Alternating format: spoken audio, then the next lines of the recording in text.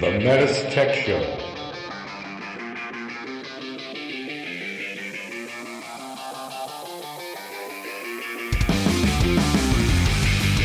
Welcome to the METUS Tech Show, a show for HVAC professionals by HVAC professionals. The METUS Tech Show.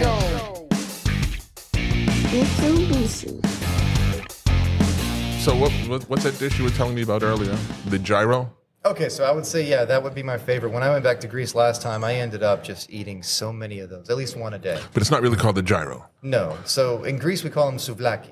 That's the real name. Souvlaki. There you go. Yeah. Or you could say gyro. Like Gyro. Either one works. Right? G-Y-R-O? Yeah, G-Y-R-O. Gyro. Gyro. Gyro. Because the G in Greek is Like a- yeah, like a Y Y. sound. Yeah. Okay. Yeah. And tell us, other than the meat, what do you put in it? All right, so the pita is the bread, or in other words, better. And the meat is not that processed meat where it's like a big cone. It's chunks and chunks of meat, like all squished together. And they don't just cut off slices. They use this little machine that spins, got little teeth on it, and it just pulls off these itty bitty chunks of meat all over, right? wow. And then they fill it up. How was that? How was that? Yeah. Oh, did you like that? That was pretty good. No, wait a minute. Are we talking can lamb? envision that. Are we talking lamb or With pork? sound It's a effect. beef lamb pork mix. Beef, lamb, it's a- pork yeah. mix. Yeah. So It's it's like all a three. Like nice little combo. like little happy trio. Yeah. So, I mean, meat lovers delight for sure, right? Okay. That's So, me. Yeah, and then I put the tzatziki I'm a on meat it, lover. which is all Tzatziki. mostly handmade, Yeah. right? And it's this yummy yogurt if you've never had it before, cucumber-based. It's hard to explain, but it's got this sweet, nice taste to it. Anyway, It's not got some overbearing. dill. It's got some dill in it. Yes. It's very good. I'm Yeah. not really a sauce, creamy sauce kind of guy, but it is good. Me Tzatziki. neither. I hate mayonnaise and yogurt. Is it a generally. yoga? It's a yoga sauce, all right? Yes. Yeah, it's Yeah. good. It's good. Generally, I don't like yogurt type, like you said, but this is the exception. I love this stuff. And my wife, too, she didn't like it at first. She's like, I don't like that. It doesn't look good. I'm going to try it. So- Ended up eating the whole thing of So we it. got beef, pork, and lamb. We got tzatziki on the right kind of bread. Yep, and then they give you shaved. They don't put you little chunks of onions right in there that fall all over the place like Right. they do here. They give these nice shaved long pieces of onions, real thin shaved, right? And then same with tomatoes, little tiny tomato pieces, right? And then they put French fries on top of all of it. It holds all the sauce and tomato juice and everything in there, so you're not making a mess, right? And then you've just got this nice little package of just deliciousness. I mean, you can't eat too many of them, right? You get a heart attack eventually, but absolutely delicious. Did you bring any samples? I wish I could. I wish you would have. Listen, No, you can't, and you this is can't eat- authentic. I'm sorry. Go ahead. You can't eat too many, but you have a heart We attack. will. Will you please take a look at this table? And How see are if you so that, skinny? That's a good question. why are fish skinny? Because they eat fish. You know what I'm saying? Yeah. So there's another dish, another Greek dish that my wife likes, and I forget what it's called, but it's got eggplant and it's layered. Yeah, moussaka. Moussaka. Yeah. Well, isn't Moussaka. Isn't Moussaka the king of the lemurs from Madagascar? It sounds like it is. Moussaka. Okay, they named him after this food. But I thought that I'm was not a town fan in of upstate eggplant. New York.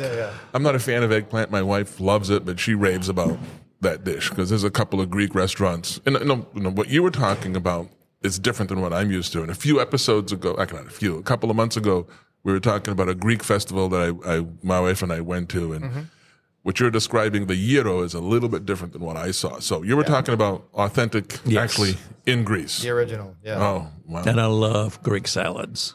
Yeah. They are olives. awesome. Anything with olives and olive Yes. oil. And Oh, I love yeah. that tzatziki. How about tahini? You big in tahini? Tahini, I Is don't that- even know what that is. No, you know what that is? So that's not a Greek thing. I might be more of a Middle Eastern than Greek thing, Paul, I just think. keep it. We'll edit that out. Once you so I say don't look like an waffle, idiot. You've gone too far east. It doesn't take much for you to Yeah, look yeah. like That's one. what all I have to do is open my mouth. Yeah, you know? All right, so welcome to the METUS Tech Show. Good, because that We conversation was deteriorating. Yeah. We're here at the Diamond Contractor Community Summit. So we're here with Roland and Paul Chaves, Chaves. Chaves, or Chavez at the Chavez. hotel. And a bunch of contractors. And contractors. And my name is Juan. Juan. And then we are with Harry. I'm going to let you introduce yourself and tell us a little bit about yourself. You don't want to try that last name? It looks No, pretty easy. Zaimis. I was hoping he would try. Zaimis or Zaimis. Actually, he said it right the first time. Zaimis. It's supposed to be Zaimis. 3 syllables. See, Yeah. Zaimis. Well, Zaimis. yeah, what Greek word doesn't have 3 syllables? Yeah. Yeah. Good luck. Go ahead, Harry. I guess do a little introduction. Yeah, My name is Harry Zaimis. So in English, you just say Zaimis to keep it simple, Right. but it is Zaimis. That's the correct way, technically.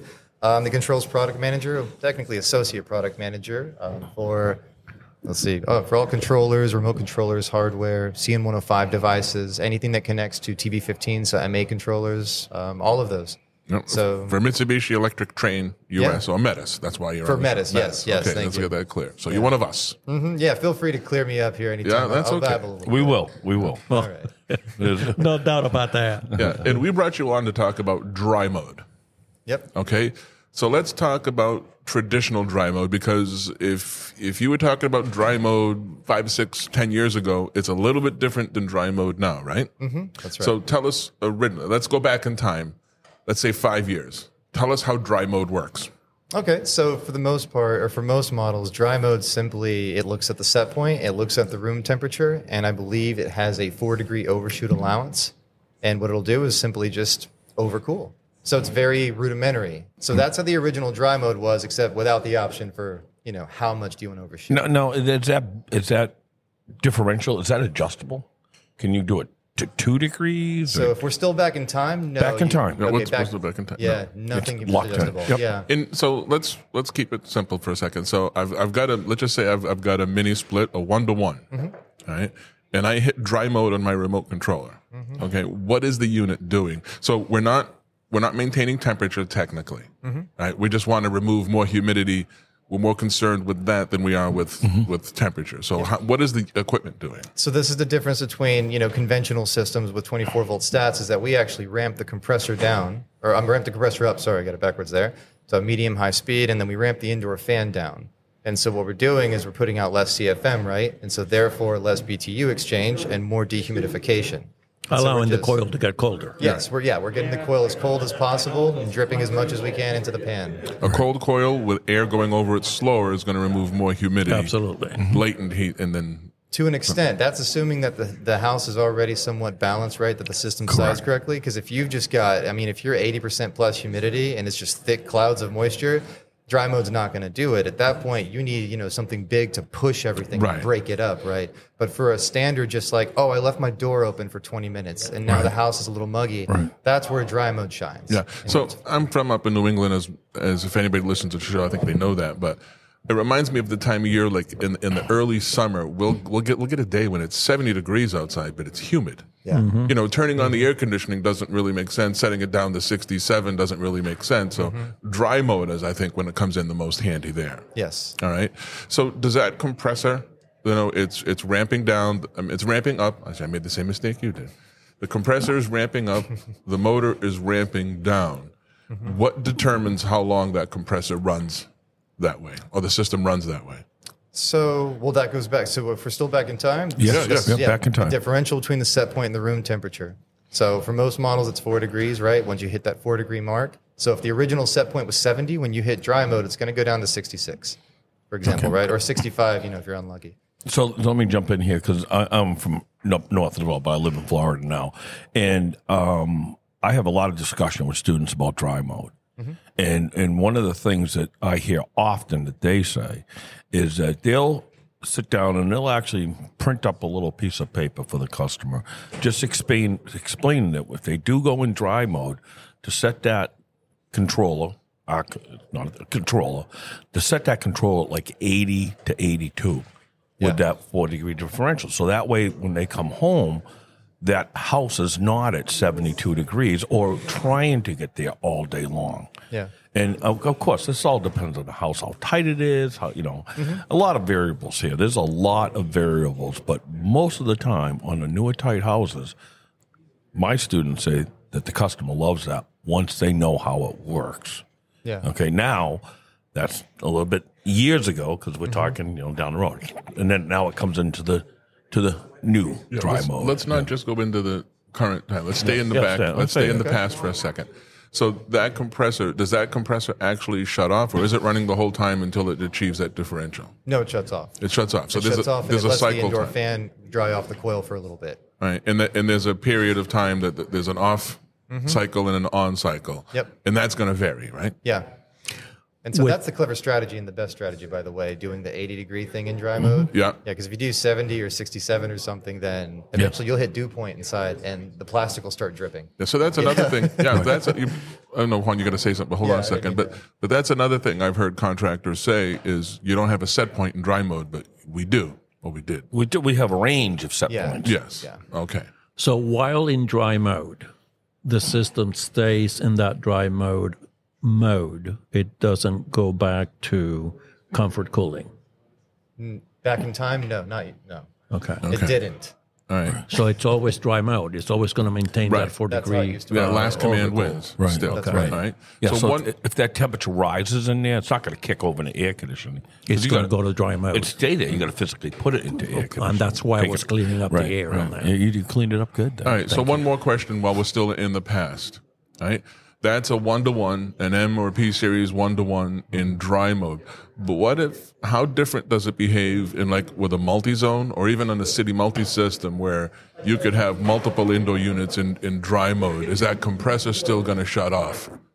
Well, no, it's not going to shut off if other units are still calling, but it will behave slightly differently. It'll be a little less accurate because the branch box would have to, distribute the refrigerant. And so in doing so, the branch box might not do it as well as a 1-to-1 would, right? Right, but now it's the LEVs that are doing the Yes. opening and closing rather than the compressor doing the on and off cycles. It's just adding another component in the mix, right? And there's always room for error when you add more things. Okay. All right. So let's come into the current equipment now, and let's stick with the 1-to-1 system. How dry mode works currently. Walk us through that. Okay, so currently, I've actually got 2 updates, but currently we have auto dry. And so auto dry is essentially turning the thermostat into humidistat, you could say, right, per se. Right. So what we do is with auto dry, and this works both in the SDW and in Kumo Cloud, you can select a humidity set point between 35 and 75%, and you can also select an overcool and undercool threshold. So overcool typically is the number one, right? The majority of cases. Yes. But some people might have an issue where the temperature goes up, for example, right? And they're still wanting to dehumidify. So there's all sorts of cases. Anyway, you get 2 to 4 degree thresholds there. And the point is that you set that and you forget it. And then whenever you're running in cool, it automatically switches to dry mode when your humidity falls or rises above a certain amount. So it's all automatic. Once you set your settings and your parameters, you don't ever have to touch it again. And it'll tell you when it's in dry or auto dry is on. And Kumo auto dry will pop up on the SDW. It'll go auto dry and the screen will turn teal instead of blue. So it gives you a lot of and it shows you humidity percentage where your target is and where you are right now, and it has a little wave. That was a nice update too. Yeah, because you're more comfortable removing humidity than lowering the temperature sometimes. Yeah, sometimes, that's the goal. Yeah. So, and that's where it helps a lot. And auto dry helps a lot because it's not going to have you overshooting 4 degrees, 5 degrees like the old one, like it used to. And you don't have to go and switch the mode manually. That's the biggest thing is most people aren't going to remember to come back and put it into cool mode. So I'm actually glad that auto dry happened. David Bourbon and I, and he's not with us anymore in the company, but he and I had worked on this years ago. And he had asked me, he said, what's the most important thing I could do right now? This is 3 or 4 years ago. And I said, automatic dehumidification. He said, you've got a humidity sensor in this thing. Let's use it. And so he got it where he pushed it through, and here we are. Wow, so we've got auto dry. Yeah. So thanks, Guy. We talked about in our class at the DSG conference about that because we used a new controller, Right. And it was fascinating, really to see the changes that they made to that. Yeah, and from the old version to the new version, it's a difference night and day. Yeah, it gives the customer it's a Operational-wise. better option Absolutely. for the end user. So then there's a new dry mode. A new dry. Yeah. So auto dry just utilizes the built-in logic, right? What's already in the indoor unit, and it just controls it instead of just letting it run rampant.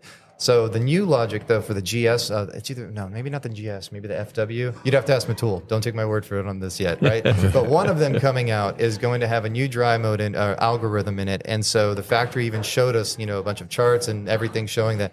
It's 3-4 times better than the current algorithm, right? It's just a significant difference. METUS showed me all of this, and this is months ago. That's why I don't remember well enough to remember the details. But yeah, so that's going to be coming out. And so when that comes out, then auto dry is going to work even better.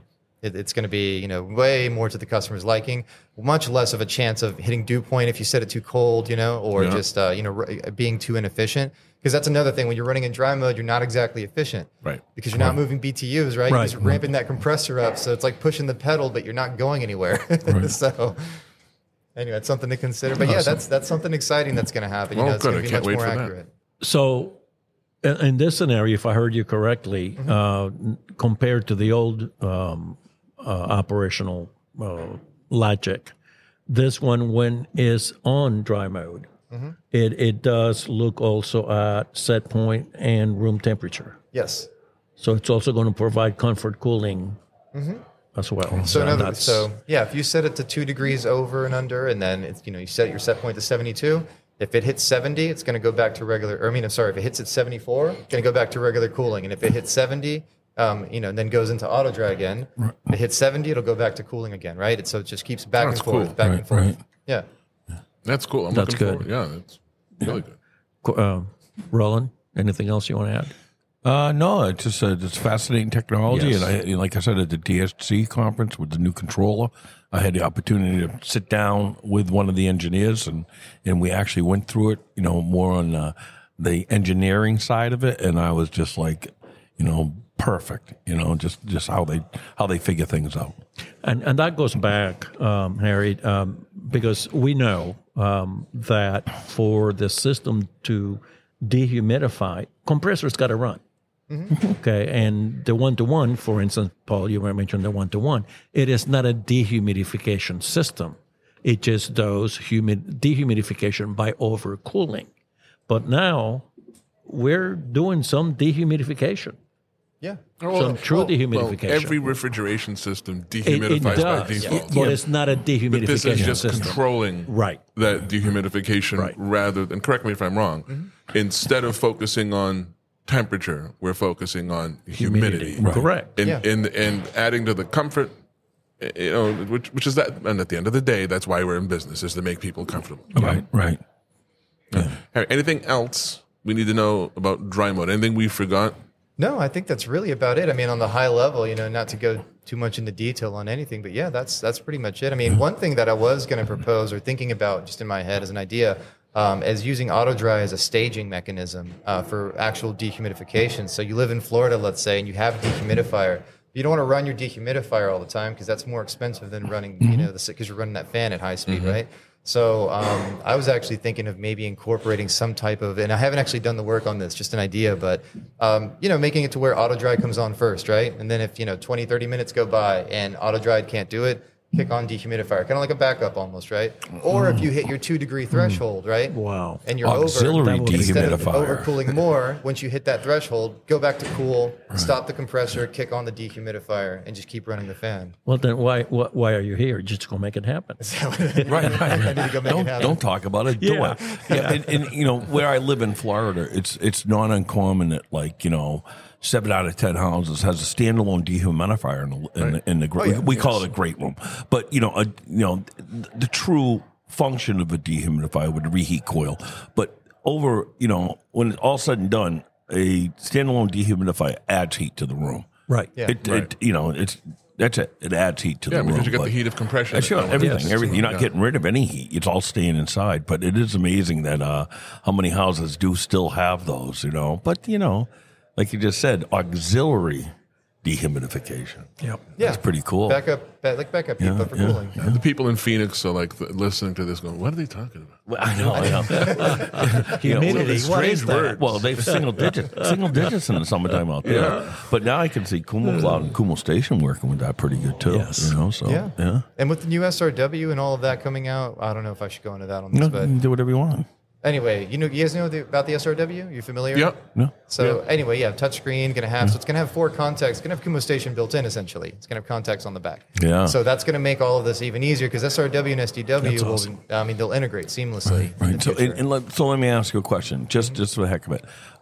During again back to the DSG conference, what do you think the best controller is? What would you prefer? What would you recommend the best controller for that out of the brands that we All the controllers we sell are great. they are, but They're which all They best. are.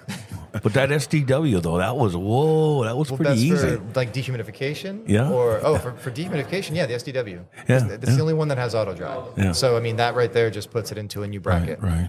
And that's a residential controller. Residential or commercial. It can be commercial. Okay. It's Really, all it was more. application. I mean, we designed it really more for multifamily, apartments, townhomes, things like that. A lot of copy paste, so contractors don't have to replace batteries, all the time. But it also goes. I mean, for single family homes, perfectly fine. I mean, it's a wired solution for ductless units, right? So So if you're planning on using a Mac 334 and an MA, bye. Use the SDW. Wow. Right. So That's a good financial savings. a lot of niche applications that the MHK2 could not fill is where the SDW is kind of filling in those gaps, right? And then the SRW is going to come in and kind of just, be the overlay, right? On top of all of it. It's one big master controller for all of it. So I think we're going to have you come back at some Yes. point and This just is do an the- episode too on long. SDWs and and all the different controllers that we have available. Sure. That'll be another episode. I'd love to. All right, guys. So, we thank you, Harry, for spending this time with us. And I still wish you had brought some samples. Harry, do you speak Greek? Yes. Okay, why don't you say goodbye in Greek? Just goodbye? Yeah. Oh, it's something. So, what is it? Yasas. Yasas. Yes. Yeah. Yash. So ya is high and Yeah. by in Greek. It stems from ancient Greek iyia, which is health. So basically, the way they used to say high and by was like, "I wish you good health." Like that was the way they used to greet each other. To good health. So anyway, that's what put the history on there. I'm on a podcast. I'm going to talk good. about this. Nice. Yeah, no, that's good. I love that. Well, kind of stuff. we Hispanics, we just say adios. I like it. I won't tell you what people tell me. Okay. Thanks again. All right. Bye, everyone. Thank you for listening. Hasta la vista. I'll be back.